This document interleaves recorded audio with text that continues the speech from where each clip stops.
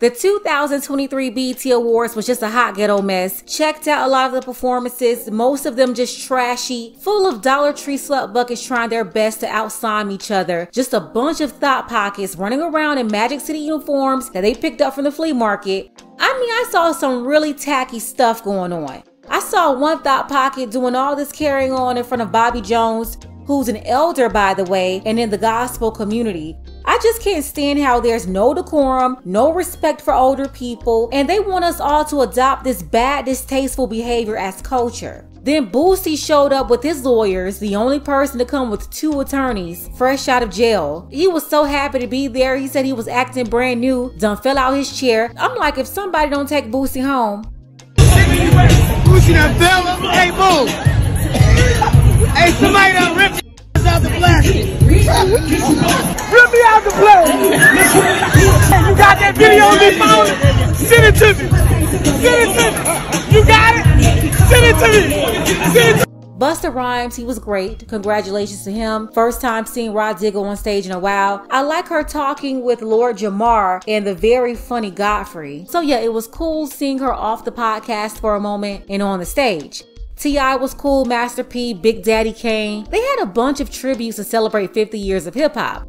But there was one situation I have to address, and this is pretty serious, or at least I take it seriously because no one else seems to care, especially the crowd usually running around talking about DV every second. It was an altercation between Lil Uzi and his city girl girlfriend JT. 100% out of order. We're going to get into all that, but first, take a second to make sure that you're subscribed to the channel and click the notification bell for all updates.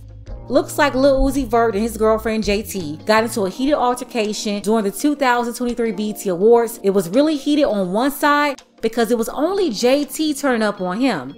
She was being disrespectful, cursing at him, attacking him with a phone.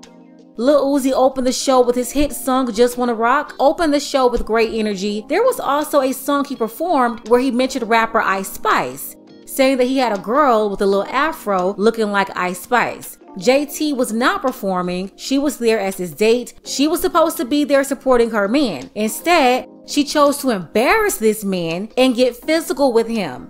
The city girl threw her phone at him with a lot of force too, called him a BAN word. Then after she hit him with the phone, she cursed at him again, calling him B-word and N-word, telling him to pick up her phone. And it appears after he picked the phone up, she threw it at him again. Some people believe they heard her calling him goofy or a groupie. That's because Ice Spice was sitting next to him. Apparently JT went to do something. When she came back, the seat supposedly changed, or she didn't have a seat. If you didn't know, a lot of these award shows have seat fillers. Their purpose is to always make the audience look good and packed. Maybe it was one of those situations, but Uzi wasn't in charge of seating assignments, so Ice Spice's seat being placed right next to his, that wasn't his fault. And then all they had to do about JT's seat was say, hey, that's her seat. I'm sure whoever was sitting there was probably a seat filler. They would have just moved. That's why although JT's reps came out the next day saying that she was mad over a seat and not Ice Spice, I'm not buying that story. Getting a simple seating issue resolved, that's easy to do, and is usually handled very quickly. That's not what this was. She was mad that another female rapper that she could see as a competitor was sitting next to her man.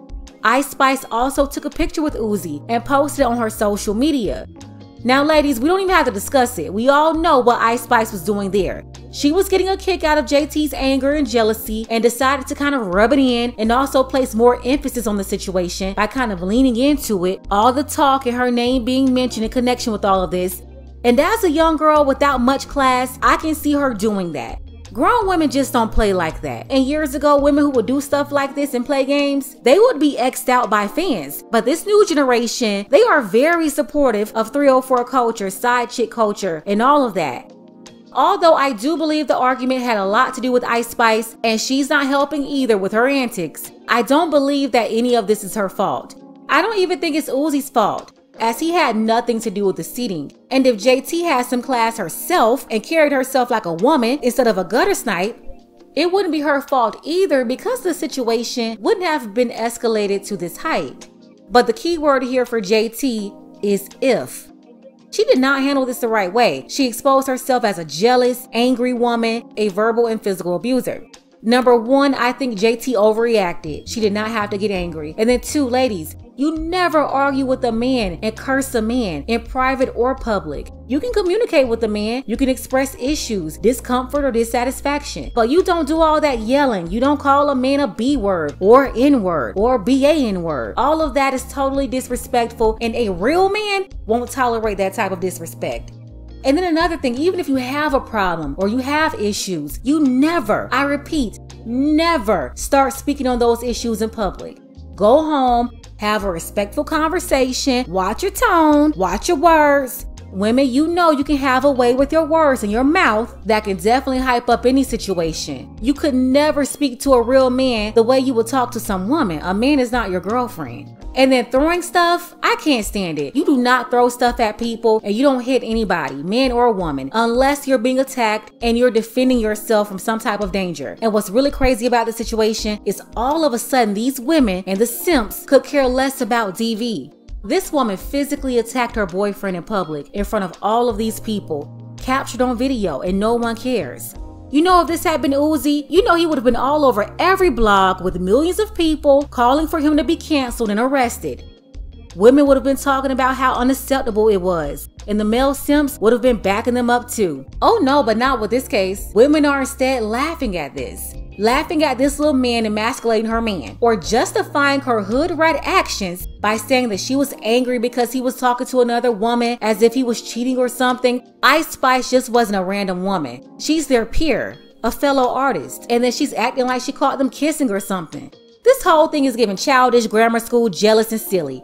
JT is 30 years old, older than the both of them. Uzi 27, Ice Spice 23. You would think that she will be an adult. No, instead she's running around treating this guy like she's his mama, and that's why it's so hard for modern women to date younger guys anyway, because they're so out of line, they try to control them.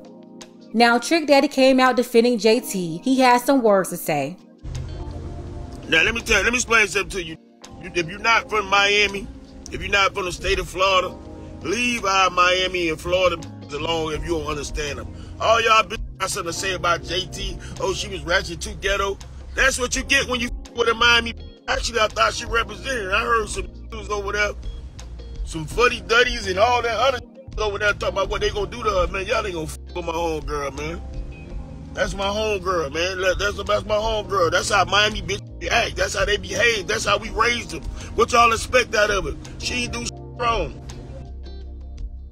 We know a lot of the females raised in New York City have that Timberland boot energy, but now we have Trick Daddy confirming what a lot of us already knew, that Miami city girls are raised to be disrespectful and ratchet. I do not agree with Trick Daddy here at all, but one thing I can agree with is if you pick up a Miami city girl, this is what you're gonna get. JT is Liberty City all the way. You're not gonna find some nice feminine woman from the city. Nah, you're gonna get a woman with a slick mouth and a bad attitude. And that's what JT showcased at the BET Awards.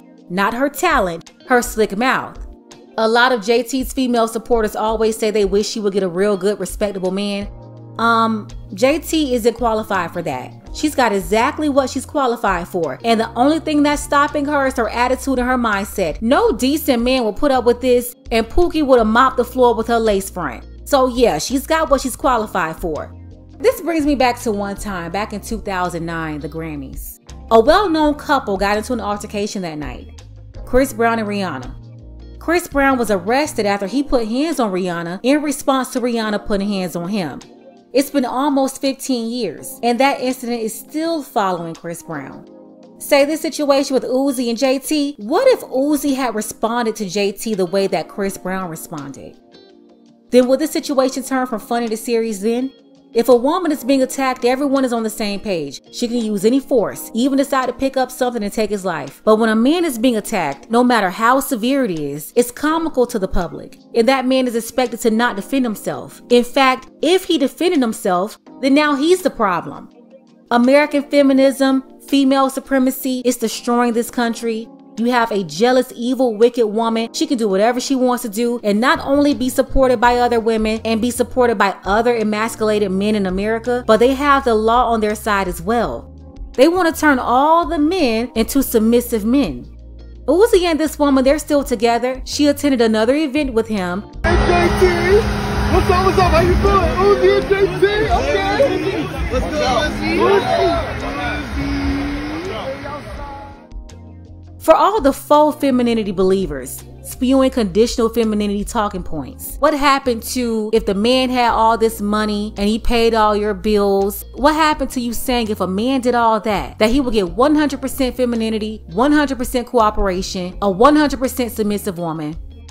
Oh yeah, it's a lie, like I've always said. Femininity is not a light switch. You can't cut it on and off. And conditional femininity and those talking points that's used by modern women to get over is a tactic.